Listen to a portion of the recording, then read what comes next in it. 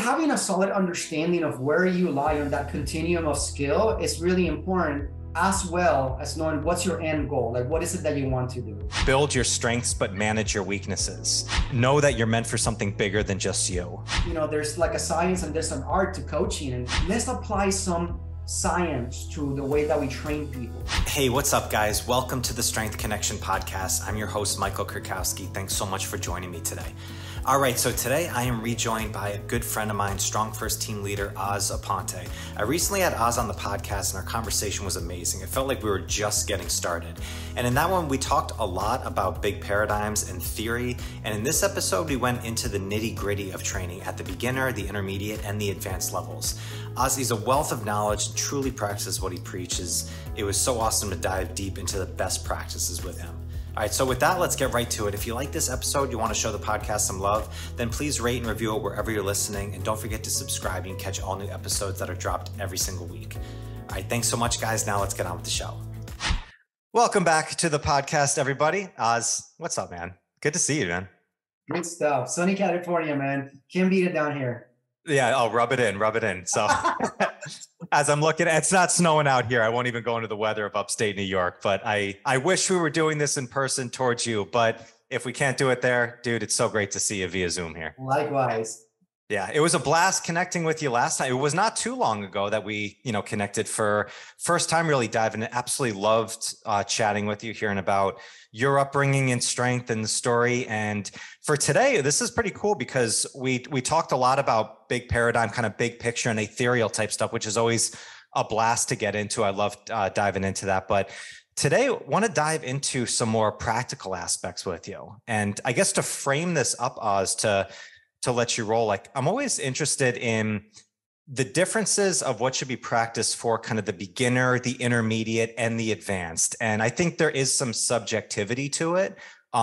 We talk a lot, I think, about the beginner level of you should be in this mindset. It needs to be disciplined. That's great. But like, are there actually best exercises, are there best practices for the beginner with stuff? So that's kind of where my minds have been off. Like, do you see kind of a difference of importance kind of on a big picture first of like beginner versus intermediate into advanced? Yeah. I've given this a lot of thought and I'm really interested in knowing what you think about it as well, like how this all meshes, because one of the things I took away from our first conversation was how much we had in common in terms of training and how we see things and evaluate things. So let me propose a couple of things and to answer that question.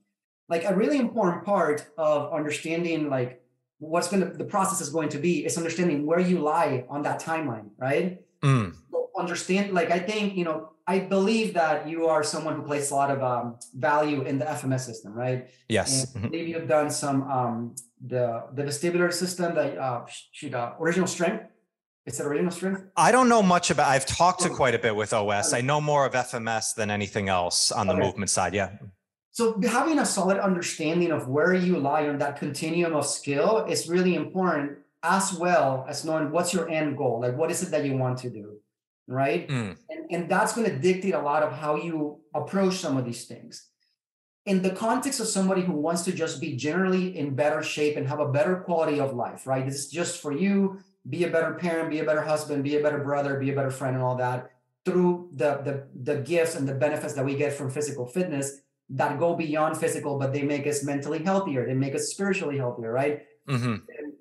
I think it's important to think a broad base, understanding where you lie. So if you have some deficiencies early on that you see, then I think you want to invest some time and energy into bringing those skills up so that they're in par with the rest of your skills. So if you're a really strong guy, but you're lacking the mobility side, it would be a good investment for you in the beginning to start right away putting that work in, right? Don't wait until it becomes an issue and some coach tells you, hey, Mike, you're strong as hell, man, but you got to work on your mobility. Don't wait until that happens. I think we can start, dipping in our toes into those waters right away. And that way your skill would elevate at the same rate. Therefore, guaranteeing that you have a much longer and satisfying career and relationship with exercise. That's a good point. It's interesting that you bring up the mobility side of it too. I had a rule in one of the last seminars I did, which was, build your strengths, but manage your weaknesses, so it's like oftentimes, because I know since I started working more from home and I sit more, I didn't even realize it, but my mobility started to go down that path where it's like you started to see, like I could always do the strength practices, but little by little, I always had from doing FMS screens and stuff like that. Like I'd had a fine leg raise, active straight leg raise. I had a fine, range of motion in my shoulder mobility. So I always kind of know I'm like, okay, I'm good. Yeah. But oftentimes it seems that's almost like an intermediate and advanced, like when you think like, okay, now you've got some practice under your belt, you don't think you need to go back to these things. And that was my own mindset for a while. I was like, oh, like I'm fine. Like I can do this test. Boom. That's fine. All right. I can go right into swings and snatches because that's what I want to do. It's like, but then realize like, oh shit, like I actually had to rebuild my mobility a little bit more. And probably, hearsay is always, 20, hindsight is always 2020, it would have been great to do it 6 months ago, but I agree in there. It's like, I like to get a broad base of everything right off the bat. Which implies that you got to have an understanding as to what fitness means to you. Mm-hmm. And hopefully if you have a really good coach, they can help you kind of like broaden your view upon what that is, right? Because to some people, maybe fitness is just being cardiovascularly elite, right? If they can run a marathon, that's what it means to be fit. Mm-hmm. But, as we know, endurance athletes are notorious for having strength deficits that can seriously impair their performance and their longevity. So having the education piece, whether it's your coach or a friend or just your general interest in these topics, that you can go online and research and see like, is there something that I can do to make this activity that I love, like running, even more enjoyable and longer lasting? Can I find that information? And I think that's part of it, which is so wonderful that's kind of what we're doing here, right? Because somebody inevitably will listen to this. And if just even one person out there listens to this and they go like, you know what, I'm going to reevaluate what my basic skills are and see where I can make some improvements. And maybe that gives them another 10 or 15 years of athletic life into them, and that's the importance of a podcast like this, that they spread that word out. Right. Yeah. I always think like it's hard. I don't know if you ever see this, but you've been coaching for a long time. I have as well. And sometimes still it's challenging to get into the mindset of a beginner who's just getting started to kind of get that big, broad base out there. And I know I've made the mistake more than probably anybody out there of like, I used to throw so much information at clients right off the bat from there till actually what the FMS actually was one of those things that gave me a framework where I'm like, okay, I can talk about stability and I can talk about mobility. There might be a million other exercises that are, important and things to talk about, but it's like, all right, if we can dwindle these down into a couple things to work with, it makes it a lot easier to digest for the person. Cause I always said like with a beginner, what's the most important thing that needs to get started? Well, they need to build the routine and have discipline down, regardless of what they have. And the easier they do to get there, then once you get that down, then I think all the other stuff starts to open up a lot easier. You can teach those things a lot more. This is why I wanted to bounce this off of you, because I'm clearly, like, I was coming from that technical side, right? Like these are the elements and the pieces that you need to put in place. Now, what you're talking about now is that tactical, how to apply all those little things, right? In the sense of like, right? Like, I mean, you just explained that beautifully. And I think that's really important too. And I think that my view on this wouldn't have been complete without that point that you just made. I think you need to understand how to apply it moving forward. That's really important. Yeah. It was something that I've honestly gone back and forth with quite a bit over the last year, because I got deep down the rabbit hole of intuitive training, which I think still is phenomenal. But I was almost bringing it to a lot of people who were still in a beginner phase right off the bat. And I was like, and it wasn't connecting as much as I thought, and as a coach, like we're the eternal optimist sometimes. It's like, yes, exactly. This is going to happen. Like they're going to get this down and then they're going to trust their body. And it's like, all of a sudden I was like, oh shit, they don't know what their body feels like yet. They just need to build the discipline up and they need to enjoy the process. This was actually in a technical piece. Oftentimes especially in StrongFirst and FMS, like you teach the swing first. That's like the foundation. I found with early beginners, teaching them how to snatch first made them really enjoy the process actually a lot more than getting into the swing. And it was something that like that. Yeah, I used to think that that was such an advanced technique to work with, where I was like, no, if you teach somebody how to snatch properly, it seemed like people got into it a lot more from there. It was a weird thing that just kind of came about. I love to hear stories like this because I can be pretty like hard nosed about like, this is the order, like I'm just so traditional in my learning and in my own training and stuff like that. But it's important for me as a coach that I open my mind to having alternatives. And I think that's, if I get that one client walking into the door and I can identify through some way, I don't know exactly, it's not really the topic of the conversation, but if I can figure out like, maybe this guy will be a good candidate to teach him the snatch first, and that will really get him going. I want to have the flexibility in my own paradigm to be able to make that decision and not get stuck in like, no, buddy. You're going to do deadlifts for 6 months, and then you're going to do swings for 6 months. And then you're going to really have to show me that your press is good and your Turkish getup before you snatch here. So you're looking at 3 years minimum. Right. Yeah, I know it is. It's a tough thing too, because if you deadlift for 6 months straight, go listen to Hector. He does amazing stuff with that. Hector's also a veteran of 15 years plus of, black belt in jiu-jitsu and a master of movement from there. And I think sometimes, I know I was such a victim of it myself, of doing it, of just putting that application into beginners right off the bat. When it's like, what I found with the snatch, and we did that, is, okay, now we're making it really fun. And if people want to especially learn kettlebells, like what are the things that they usually see? They see clean and jerks, they see snatches. It's like, well, is there a way that we can still do the foundations, but teach them maybe something that's quote unquote a little bit more advanced? And actually they get that down, and all of a sudden it's a much more enjoyable process for them, which seemed like it built the discipline a lot faster. Which is a really important thing that I kind of hammered on last time, right? Like this needs to be enjoyable, or else you're not going to do it on a consistent basis for any amount of time that's actually going to you can benefit from.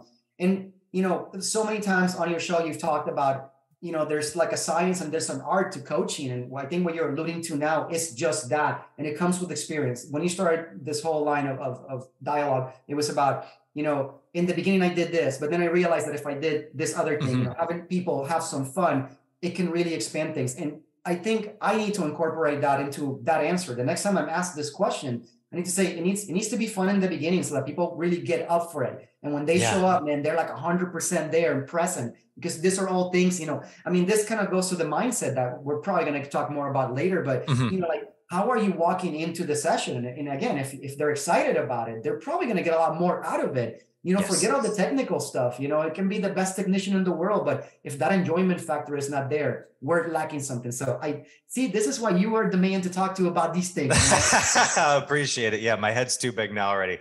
So no, it is. I forget who I talked to about that, about just the concept of goal setting. And like, I still think it's something as an industry at large we can get better at, because people, like, we have a goal. Oftentimes it's like, oh, what's your goal? And then immediately as you say it, you go right into an action plan. It's like, well, have you really attached to that goal? Like, why is it? And I think one of those questions, especially at the beginning, steps to ask more is like, what gets you excited? Like, what's enjoyable to you? What do you enjoy about this? Oh, you heard about kettlebell training. What was it about it that looked really cool? What movements were there and stuff like that? And I think that's where it seems like sometimes we can get very regimented and strict of like, oh, well, you need to do this forever and ever. It's like, and even like you should do 50 naked get-ups with no weight before, you get in your hand. I'm like, okay, I understand it. However, if we're working with somebody who wants to be a better brother, be a better sister, be a better,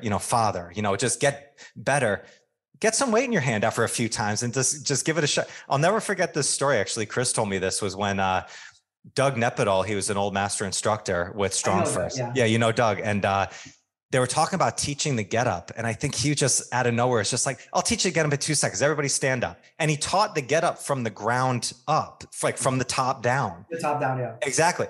And then everybody got it right away. He's like, yeah, let's stop over fucking complicating this stuff with people. Yeah.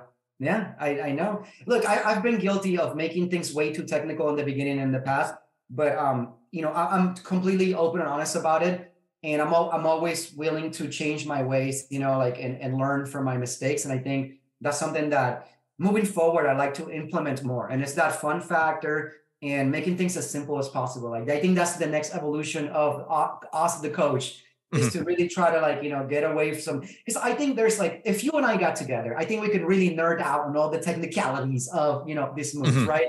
But again, we got to consider the circumstance in the person in front of us, which we're talking about the client, right? If they're having fun, man, can it, like Sheryl Crow said, is it really that bad, right? If it makes you happy, it can't be that bad. Oh, that's beautiful right there. So we got Sheryl Crow in the program here. That's beautiful. So with programming for you, like if somebody comes in and they're just learning these aspects of movements, do you have go-to programs, go-to movements or protocols that you work with right off the bat as kind of like the bridge to build into everything else? What are those things that you start to implement right away? Yeah, well, like the FMS is an important piece of my tool set, right?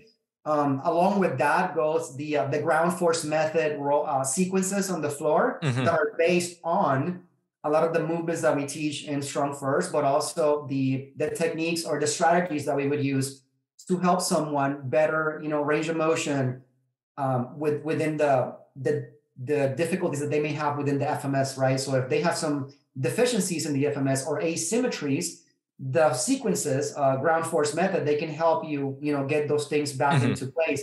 And they have an element of playfulness, which is exactly what we're talking about. And that's really helpful in the beginning because it's not that mundane. Okay, I'm going to just do this thing with my hip now. But rather you're going through these sequences that look almost like flowy and dancey. You're getting down on the ground and back up. So it can be a very powerful stimulant to the nervous system of a brand new student for them to walk away feeling successful. Like, I did this very novel and cool thing today. So that's one thing that I use right away. Another thing, if you can stay on ground force for a second, I want to know a little bit more because I don't know much about it, but I've seen things like MoveNet or Primal Move or like Animal Flow, which it seems like it has maybe kind of like a sister-based program on it. But ground force method was built out from the FMS system, if I'm not wrong. That's my understanding as well. And I'm not an expert in ground force method. I just use it, and I've used it a lot for myself and for my clients. I just want to put that out there that I'm not, I'm not speaking for them. But yes, it does have a lot of influences from the functional movement screen. And again, what I like about it is that it takes away that mundane nature of, okay, I'm going to work on my shoulder mobility now, which look, some people love that. And I think people like you and I, we would get a kick out of it. Yeah, I'm working on my shoulder mobility. My press is going to be better. My Turkish get-up is going to be better. But not everyone feels like that. So what they've done to put it into these, like what I like to call sequences, right? Like, I mean, it's not really like some special term, but I like that. It reminds me of dance warm-ups when you like roll down to the floor and you do like, you rehearse part of the movements that you will eventually do in your dance phrase in your warm-up, so that neurologically you're priming yourself for those things. And by the time you get to the actual meat and potatoes of the dance class and you're doing the phrases across the floor 100%, you feel well prepared to perform it at your best. And so with ground force, I think it has a similar effect into your strength practice. I love the flow of mobility so much more. Like the static kind of corrections and stuff like that. Like I know them. I do them when I remember them. I'm not the best at it, but honestly, like working with Brett, like Brett has a great video on, I think the functional movement YouTube page of like a time crunch mobility circuit, which has some ground force method flow into it. That makes it so much more fun. Actually, it's like, I actually enjoy doing it. Like that's become more of like a meditative practice of getting into training, because I've got some locked up ankles, I've got some knee issues and stuff that actually instead of just like doing the stick, doing the foam roller, which you do, but you almost kind of begrudgingly do it. It's like, I know the benefits of it. And again, it's like to make it a little bit more enjoyable, like the flows, it seems like it has just a little bit more of a playfulness to it. Yeah, I do believe so. And so it's beneficial for us as coaches. It's beneficial for the clients because they do something novel and the nervous system loves novelty, so the more you can add that little spice into your training, whether it's for yourself or your clients, there's a lot to be gained from that. In addition to the ground force, I also use a lot of gait evaluations because those provide an incredible amount of information about a person's nervous system and their level of physical functioning, including how their eyes are working and their inner ear. So a variety of tests to assess balance and assess how well their eyes work is important for movement, because if you're deficient in your vestibular system, your onboard GPS system that keeps you, which way is up and what direction am I moving into, in your eyes can affect movement dramatically. For example, runner's knee most often is a vestibular issue, not a proprioceptive one. Because let's think about it.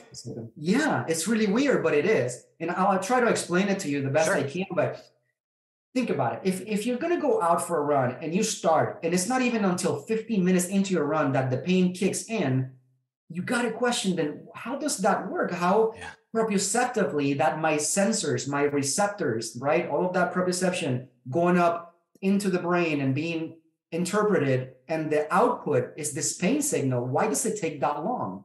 And the reason that we believe it takes that long is because it's not proprioceptive, it's vestibular, and it takes you about that long to tire out or fatigue your ear. And when it does, it sends the pain signal to stop you from doing the activity that it perceives as being dangerous, which is running. So if you have a proprioceptive deficiency in the right side, most likely it will be the right side knee that hurts. And it's just trying to get you to stop because it perceives that this activity is not safe at the moment. I feel a deficiency. I may fall. I don't want to fall. I don't want you to break an arm. Let's give you some pain to get you to stop. Wow. That's fascinating. It makes sense of like, why does the pain show up 10, 15 minutes down the line? Why doesn't it start right away? And the easy thing, it just takes a bit. It's a little bit overuse. It's like, wow, I never even thought of it as a possible vestibular system issue.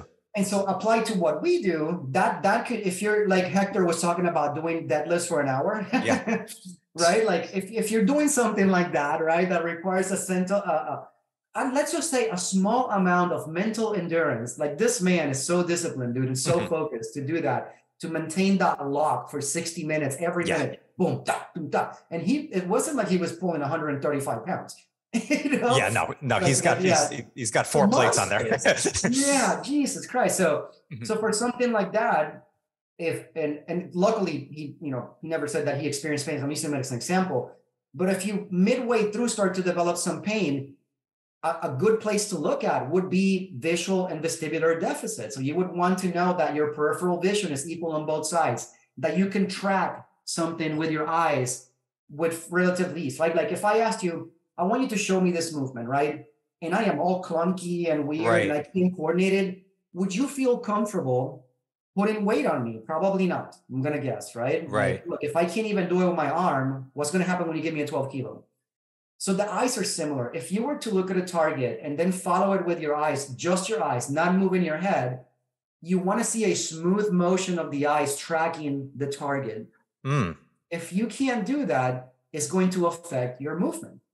Because oftentimes we find visual targets to stabilize ourselves. What do we tell people when they're learning snatches or swings? 6 to 10 feet in front of you, right? Yeah. On the floor. So if you have a lot of difficulty doing that, it's going to fatigue your eyes, which can affect your movement. Right. It's going to give you the pain signal because the brain is going to be like, the eyes are not working anymore. This is not very safe anymore, because the nervous system is always fighting to do 2 things for you: keep you alive and make you move better. Right. And in that survival instinct, it will perceive things that are not safe as like, we don't want to do this. So pain is very complex, but in our scope, like what we do, we work with movement. We teach people how to move better, how to move more efficiently, strongly, fast, all that. It's important to understand that these can be things that can affect it. And so that's part also, in addition to the FMS, I'm looking at the gait, I'm looking at the eyes, I'm looking at the vestibular system to see that there's some baseline tests that I can do. Sure. And if the person can perform them, then I'm like, sweet, let's do that. Okay. If they show a deficiency, then I will try my best to convince this person, let's try to address this before we move forward, so that when you hit the round with the kettlebells, you're going to hit it in a full out sprint. Right. You don't have to hold you back. You can go right to a snatch. That's awesome. Yeah. That is so interesting. I've never really heard of that as a testing view. It's the body's so fascinating with that, because we think balance is like, oh, like, can you do a hurdle step? Can you step on one leg and stuff? Exactly. Don't even realize that it could be coming from a lot of, different areas. I think it's common knowledge. Like if you have like an earache or like an ear infection, that throws your balance off and stuff like that. It's like, yeah, it's not just happenstance. It's like all these things, pop up. The eyes, especially in like lifting, is so interesting too. Cause, I remember hearing Pavel when we were talking about pull-ups, where to look. And naturally, if you just a little bit look up, it just shuts off your anterior, lights up your posterior. If you look that straight ahead, the difference of what you can do. And, if you're doing like, just sets of 5 or something like that, and you're, a decently strong person, that's fine. But you're trying to do like a beast tamer and like a single rep, every little thing counts. And all of a sudden I realized like the difference in my pull-up of just technique, how it felt afterwards, because I used to get that little bit of that, twinge going on in the neck. Yeah. So yeah, exactly. Seeing where you look that's huge. I wouldn't even thought of that as an assessment. Yeah. I mean, look, it about 20 years ago, the whole functional movement things kind of started going on. And I talk about like the Paul Checks of the world, right? And Gray and this Gray Cook, and then there's Gary Gray, who is the Gray Institute. Yes. Like he does a lot of like physical therapy stuff. And that was another thing that I read widely in the beginning and stuff. And there was just a lot of emphasis on like, let's apply some science to the way that we train people. I think that was like, obviously the people that had degrees and were working with like top level athletes and sports teams and things like that, they would go to school, they were kinesiologists and, physical therapists, all that stuff. So they had a different education. But for the regular trainer out there, right, that we just go get certified, and then we go work with clients, a lot of that information wasn't available. And it was around the late 90s and early 2000s that really started to kind of flourish. And it's just been like this golden age of information for trainers and all of the different things that we can do. I for some reason, I have it stuck in my head that you're like a original strength buff, but I don't know. I think you. No, because I talked to him. I fanboyed him quite a bit. So. Okay. Yeah. So I think you had someone in on your show. Was it Tina, perhaps? I had Kelly. I just had Kelly on when we were talking about that quite a bit. And I had Danny on, Danny. It was Danny. Yeah. And that came up. And I remember thinking like, oh man, I wish I could be in this conversation right now. Oh yeah. But like a lot of what they do is based on the vestibular system. And I don't think a lot of people know that, you're just doing the little, the resets, right? You're doing the resets on the floor and stuff. But all that head movement, guess what? It's directly stimulating your vestibular system. It's so funny because I remember that conversation, well, and what I think Danny and Tim do so well with OS is they talk to it like with as little kind of information as possible. Like, do this, you're going to feel better. And then you go do it and then you feel better. It's like, great. Don't need to worry about anything else. Now go do your other stuff and kind of work with that. But actually the deep science behind it, like, there's a reason why though they're working with this, and it's the proprioception, it's the vestibular system, everything there. They've got a great system there. That's why, they've done so well of, connecting movement with so many different areas. So I am dying to go to that cert, bro. I'm dying to go to it. I can't wait to go. I've been for years. And it's just so many things out there. There's so many great things, and you got to try to like budget your time and energy and all that. But I really want to go and take this cert because I think it's super valuable. Yeah. When I talk with Alex, because he does so much stuff with pressing reset and, pressing if you're a kettlebell person, like, pressing is the ultimate, like, and it's such a I have such a love-hate relationship with the kettlebell press. Cause like some days it just feels perfect, which is even weird. Like a single bell, like a 1 rep max, I've actually worked to get your eyes involved in it. It actually builds your awareness of it. But like it's different in different practices. Like you can feel just the different groove and the different flow of it. But the press is another thing I think for beginners is really good to work with. It's like just getting that groove of the bell. I think that's one of the best things to build for a beginner, especially with the kettlebell, because it naturally puts you into that groove of your shoulder architecture and stuff. And you can build a lot of strength really fast. And especially for people who are just getting started, to build strength really fast, that's going to get the buy-in really quick. It's going to help them work with everything else. 100%. I know. And I know we're going to talk about a few other things as to what exercises are better and all that stuff. And I have my thoughts on the press. We'll get there. But the half kneeling half kneeling version of the press that comes from FMS. I learned it in FMS. Like I had never done that before. And if I did, it wasn't intentional. It was just some weird stuff. But I love doing the half kneeling version. To the point where now, when most of my pressing sessions, I do a variety of versions, like one kettlebell, double kettlebell simultaneous, seesaw, half kneeling, SOTs. Yep. And I try to get all of those in there because. Do you do Z press? I do actually. And I don't do it as much as I should, and in terms of volume compared with those other versions that I just gave you. I should probably incorporate that more. It's more of I'm feeling really great and loose and groovy on top, and I'll go and do some Z presses, but I need to do them more for sure. That's going to be beneficial for my training. Thanks, man. Oh, no doubt. Absolutely. So we're here for the SOTS press is so interesting just because of the mobility factor of it as well. Like it's such a, I mean, that's a badass exercise to do, but to see somebody do like a double SOTS press on there, regardless of weight, like that's a lot of good body awareness. Yeah. And that's what I love. I like, at this level of my trajectory, I love movements that are rather complex like that. And the SOTS provides that, as you just explained.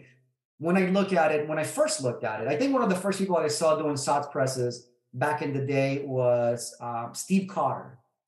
And then eventually going through some of the RKC events, I saw, some other badasses doing it at some point. I don't remember, but there's a story about Bud Jeffries who, passed away. Yeah. He was one of the only men that could SOTS press the beast. Full squat, dude. Boom. But Bud is just a different animal. It's like if you saw Bud on the street, like, and you didn't know who he was, you would not realize this is one of the strongest guys ever on the planet. Like that was insane. And then he's like doing the press and then shooting a bow and arrow, like through a balloon of fire and stuff. Oh gosh. Like, yeah. He was a great man. And I regret not having had the pleasure of meeting him, when I was coming through the RKC system.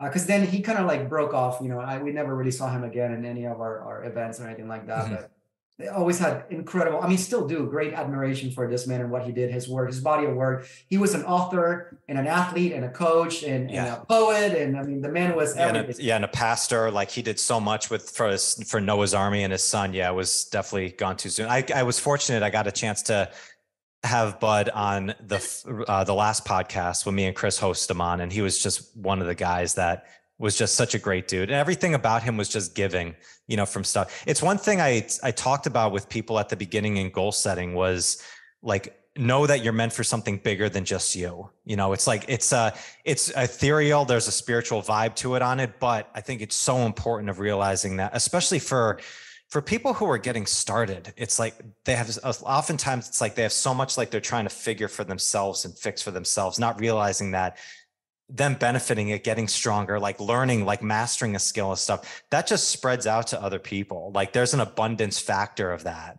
where it's like other people that they know start seeing them do stuff. It's like, crack up. I have a client who's 80 years old. She's been training with me for 13 years now. And like the people she's around are like your normal 80-year-olds that don't understand it, don't get it. I'm like, they see what you're doing. I'm like, they respect it. They just don't know how to take it because they're not doing that. Yeah. Well, it's like your last guest would talk a little bit about this too, about, you have to believe in that, right? And if it takes you too long, it's like you've wasted a lot of time. Just believe in it from the beginning. If talking about, what should a beginner do? Well, that's part of it. Like see yourself in that future self, right? Like see the person that you want to become in terms of like this environment, and believe that that's possible. And then take the steps every day that are going to get you there. Yeah. And then we can add all the technical stuff that we talked about earlier, but super important to have that vision. And most importantly, have conviction, and that can become a reality. Yeah, no doubt. So I want to dive into some exercises here and ask why you hate the press. So no, I'm just kidding.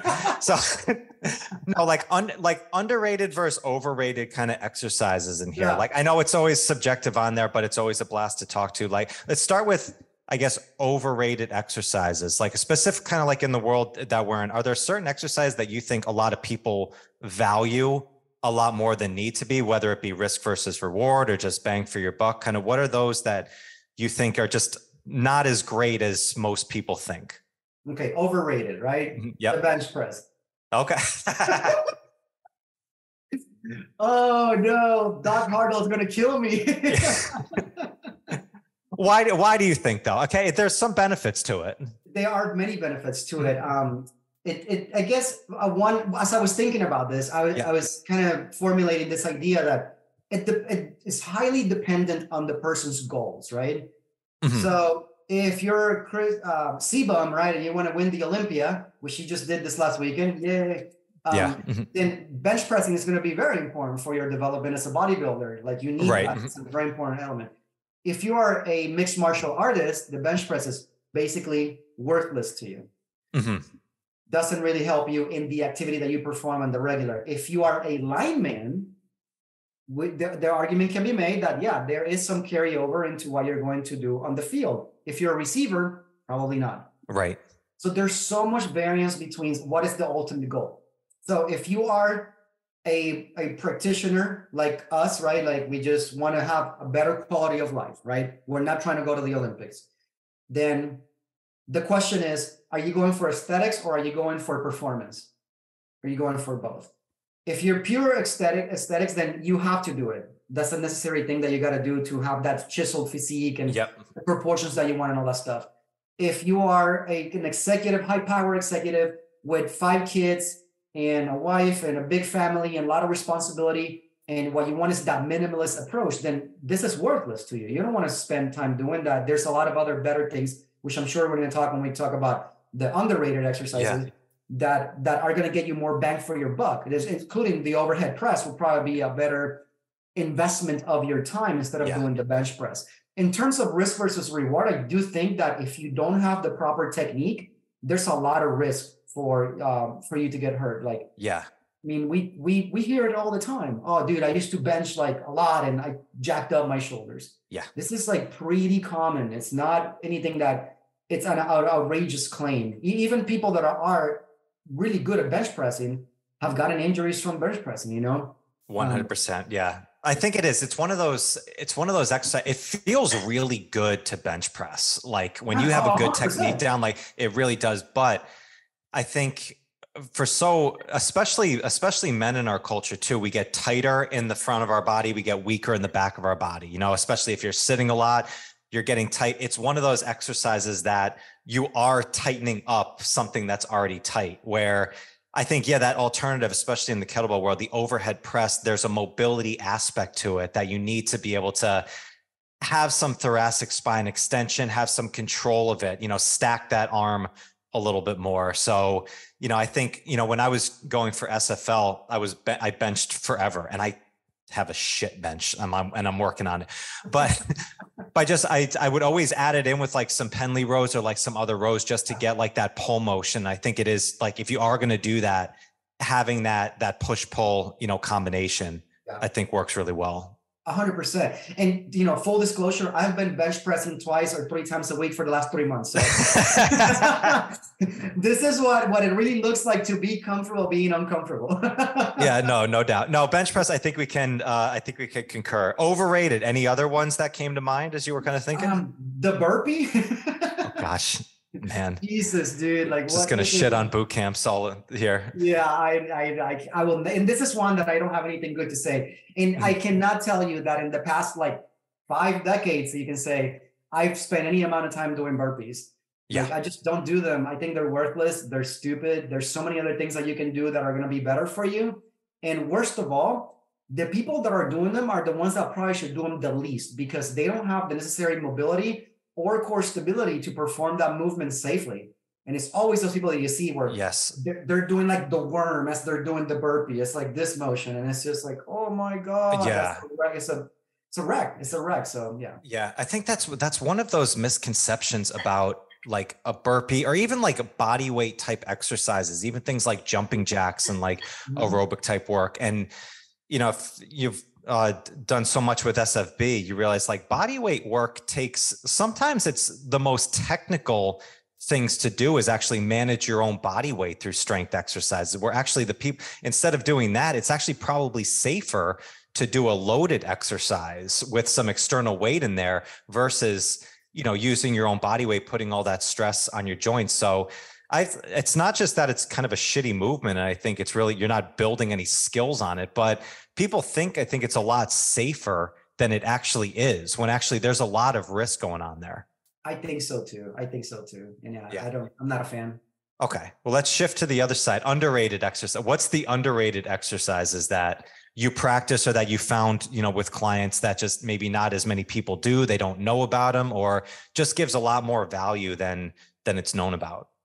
I mean, this is going to be a very far off extreme, but walking is probably the best thing that we can do for our bodies. And if I look back, because I grew up in a rural community in Puerto Rico, and gyms were not really a thing. People that went to the gym were young people, and once you became a parent, that was over. Mm-hmm.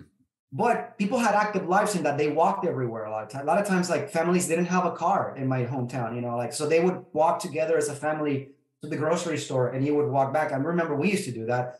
It was like my uncle, my aunt, and me, we would go to the grocery store and buy all the stuff and walk home with it. Mm-hmm. So we were essentially doing farmers carries, when I was 8 years old or something, Yeah. And I remember a lot of people that were very way older, 80 years old, and they would walk everywhere, and they were thin, they were, they looked like they had good body composition. They had vibrant health, good vision, good balance.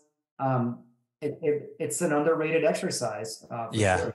Yeah, especially, I grew up in the suburbs, but my parents grew up in the city in Queens. Then I lived in Boston for a bit, and just the difference of where you walk in the city and time. I remember that, when we would go visit my grandparents in Queens, and there was a park a few blocks down, and they were always with us at that time, moving around. It's one of those, it's the fountain of youth exercise. It's the non-sexy thing just to get into. But we used to talk about that when I was at the studio. I went from 2,000 or 3,000 steps a day. You're a coach, you think you're moving around a lot because you're around it, but oftentimes you're just sitting there with your hands in your pockets and just test it. I realized oh shit, I'm super sedentary. All of a sudden got out and walked a little bit more, and body composition changes, just energy feels different by just getting out and just doing that. That's a beautiful thing that everybody should be prescribing to.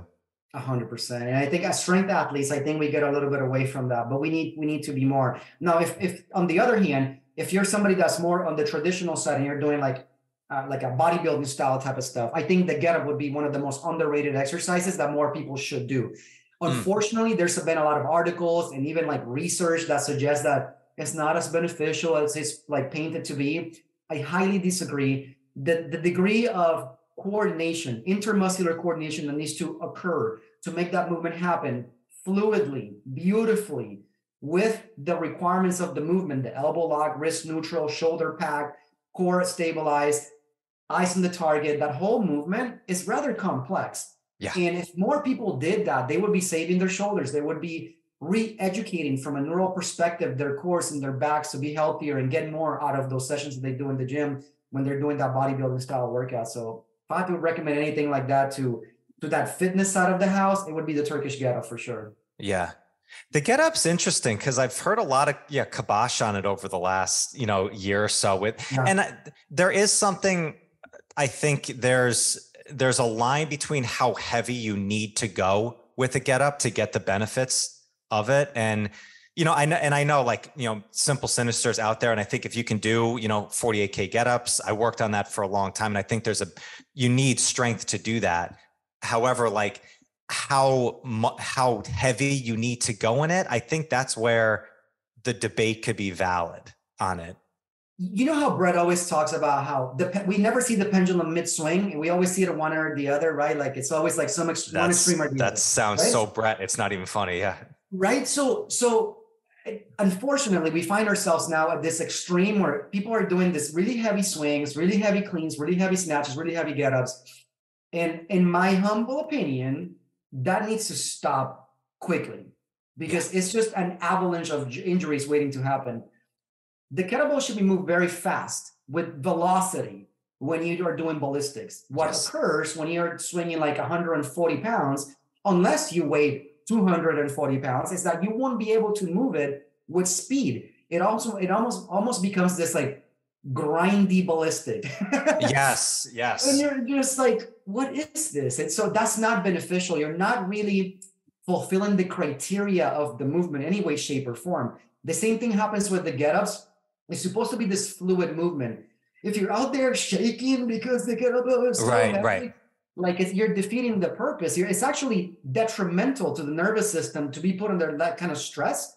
What you're learning is like, this is dangerous. I shouldn't be doing this. Yeah. It create all kinds of problems for you. So yeah, very much against this extremes in the weight that people are using. A 24 kilo to 32, that's like the sweet spot for most men. Yeah. Unless you're like a giant, right? Like if you weigh 225 pounds, yeah, go for something heavier. But other than that, like what's the point, you know? Yeah. It's interesting because, you know, like when we had our studio here, like we had the get up board, like how heavy, like you could go and you put your initials there. And it was like a cool community type thing. But even as coaches, we would talk like afterwards, it's like, I think we were leading people down a path of thinking like, oh, that's what I need to do. If I'm making progress, it means my initials are going down that board, you know, heavier and heavier. And I worked up to a 56K, you know, get up, and it's amazing.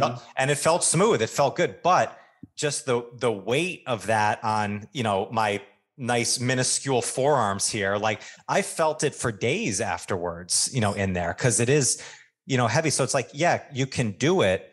Do you need to do it like often to build it up? And I think that's where kind of the back. I talked with Dan John a bit about this, and he had an interesting kind of breakdown of it. And I think that's good. Even if you're a really strong dude, like 32K, like for the movement quality, as you said, Oz, of like the core stability, the mobility of it, the proprioception, the athletic movement. Like, I think that it's a phenomenal exercise that everybody, you know, should build up to. Actually, I don't know if you've done this before, but I've worked with a lot of people of just doing the ground-based work, get up, not even getting up to their feet. Yeah. And seen some phenomenal stuff from just building strength. Yeah. And there's a great benefit with extracting the parts that are going to be most beneficial to that individual, including teaching the get up in reverse, as Doug did back in the day, right? Like there's all these little tricks, things that you can do. And that's why I love it is my favorite of all the kettlebell movements, even more than the swing, even more than the press, any of them. Mm-hmm. If I had to do just one, it would be the get up. It's in my top 5 all-time exercises. The get up. It's because I really enjoy doing it, and I enjoy doing it with medium to heavyish loads, not too crazy. Like my max get up is a 44 kilo, mm-hmm. and I'm very diligently working towards the beast, you know, because I would love to do sinister, but I'm, you know, my style. I'm gonna enjoy the process. I'm not gonna push anything and just become obsessed with, I gotta do this. Yes. No, like I'm not gonna do that. I need to enjoy the process, or else it means nothing to me. So that's what I'm doing. And that 32, 36, 40 kilo, beautiful.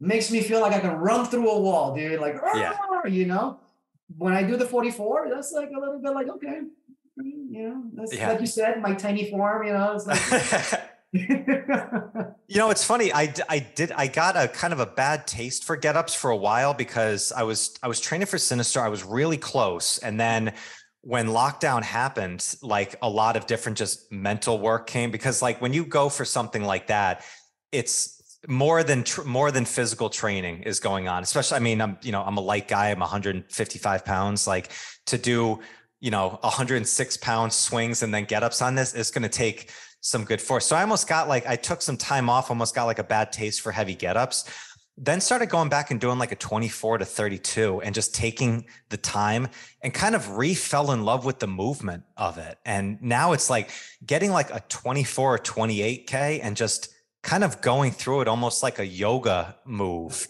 It's actually, there's a really beautiful connection to it. So I almost kind of like doing it again after not doing it, you know, for a while. And my go-to has to be probably snatching, just because I feel so good just snatching. It just feels awesome. But I'm starting to re-get into the get up. I'm glad to hear that you have reconnected with this movement, because it's just wonderful. I think it's great for people, and I see myself doing it until really old. I think that's one of the things that we can take into our old age easily. You know, like yes. I don't really see myself doing like barbell snatches at 80, maybe. You know, but right. I see myself doing Turkish get ups at well into my 70s and 80s. You know. Yeah. Oh, especially, I mean, especially just the movement of it in general, you know, it's like, you don't even need to work. It is funny that, you know, you mentioned it of kind of like the lower weight work. Talking with Tim Almond was really interesting to me because he's done so much stuff with snatch breakdowns and stuff. And he's an insanely strong dude. And he's playing around with like double 20s and like a 24K, like where he could easily do like twice that. Like I've seen him snatch the beast like for 10 reps and like freaking smooth as silk, playing around with a 24 and a 28 and stuff like that. And then I remember even seeing guys like Brett who are, you know, crazy strong doing like 24 kilogram practice type stuff. And it's like, okay. And, you know, see Derek Toshner at all his snatching work, he does practices snatching with a 16K belt, like lighter belts for a long time. It's like, these are really strong people. They're using very light weights. There's got to be a reason for it. Yeah. Well, there's so much performance to be extracted from that very pure, focused, technical type of approach. And that's best done with lighter loads because then you can really get into the nitty gritty of it. But then what happens is that you have patterned it so well. Your like nervous system is so like tuned into that movement that when you go up, it feels effortless. And isn't that what we talked about this last time, right? Like you know, if you're on the highway and you find yourself passing the others and you weren't even trying, Jesus, that's good. That's what we want. And so I think like, you know, one protocol that was famous years ago, people don't talk about it so much anymore, was the VO2 max from Kenneth J. Yes. Yeah, right? Yep. And it was like, for my weight at the time, so I was like walking around like a 155 around your weight at the time. And I was doing the 16 kilo. And it was every 14 seconds, it was like 7 reps, with 14 or 15 seconds. I'm sorry. It was 15 on, 15 off. Yep. And the goal was like 40 total. You worked up to like 80 sets, right? Like 40 minutes on there. Yes. And I remember that was just a 16. And then I went to an RKC to assist here in San Diego at the JCC. I was under Team France, I remember. And I didn't even know that I had to test. I was just like, and they were like, hey, you ready to test? And I was like, okay, yeah. and so I grabbed the 24 and I started doing it, man. And I remember just kind of like about 30 reps in feeling like, holy shit, like this feels really light. Yeah. And I was catching the bell with my fingers, like with the hook, you know, when it gets like the timing is perfect. It's like I'm tossing it behind my legs. And Dave Whitley comes up, he's walking up and Franz is counting my reps. And Dave goes like, you look strong. And then he just keeps going like, oh, it's awesome, you know? That just like, that brings your strength up another 10% right off the bat, right? Totally, dude. I finished and I remember I was just like, oh, this is awesome. But I had been doing 16 kilos for like 6 months. Yeah. So yeah. I remember that. I remember that protocol. Like there's some really good protocols out there. Oz, to be continued. We just dove into this for an hour. We got to do another round 3 on this because we still got more stuff, but dude, so great to see you. Thanks so much for coming back on. I appreciate it. Likewise. Thank you as always. Absolutely. All right, guys. Thank you so much. Go follow Oz. You know where to do so. I'll catch you guys on the next one. Peace. Thank you so much for joining me today. I hope you found some great value here. And if you like this episode, please drop a comment and leave us a 5-star rating and review. It does more to build the show than you can imagine. And do not forget to check out and join the Strength Connection Facebook group. In this group, I share the biggest takeaways and lessons from these amazing conversations, as well as training and strength tips for pursuing mastery and fulfillment in life.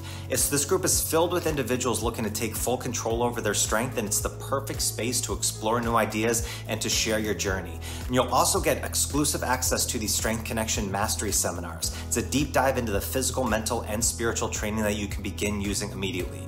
So do not wait, go now. Seriously, go. All right, much love to you. Thank you so much, and I'll catch you on the next one.